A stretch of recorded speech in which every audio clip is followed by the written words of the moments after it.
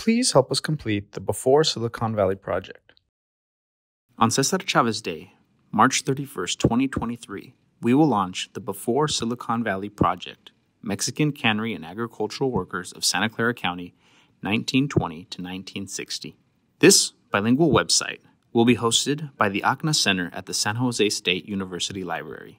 The website will feature an online exhibit and a 4-part mini-documentary series that highlights the little documented history of Mexicans in Santa Clara County.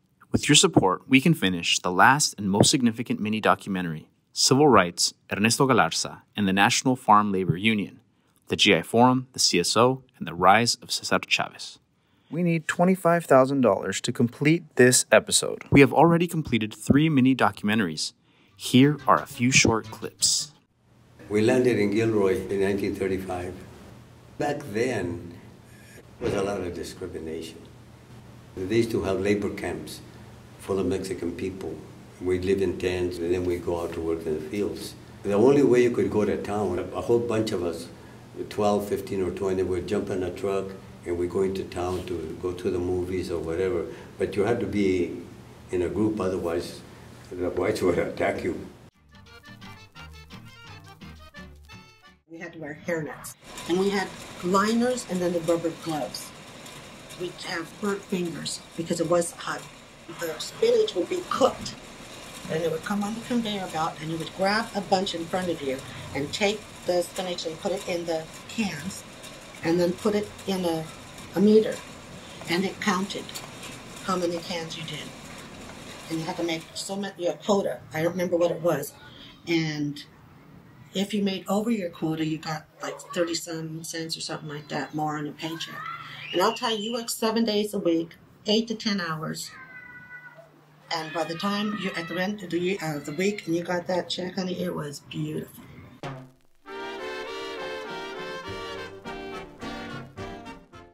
I ended up with a job at some garden packing company, Cannery. One of my uncles used to work there, and I was on my way, believe it or not, to LA to hook up with Don Tosti at that time.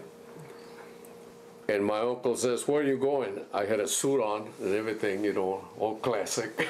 Yeah. I says, "I'm going to LA, you know. I have to meet a band leader over there. I'm going to work with him for a while." He said, "Oh, no." He says, "See those boxes over there?" I said, "Yeah. That's where you're going to work right now." I said, "Oh, are you kidding me? Mm-hmm. I'm going to LA. You're not going anyplace. You're going to go to work." From that day until the day I retired in 1992. Before Silicon Valley, Santa Clara County was the largest fruit producing and processing region in the United States. Although Mexicans provided a majority of the labor force for this cannery and agricultural center, little of this history is in books, archives, or on the internet, and few materials have been digitized. That is why all of the materials collected in our research will be donated to the ACNA Center and accessible to the public at the end of the project.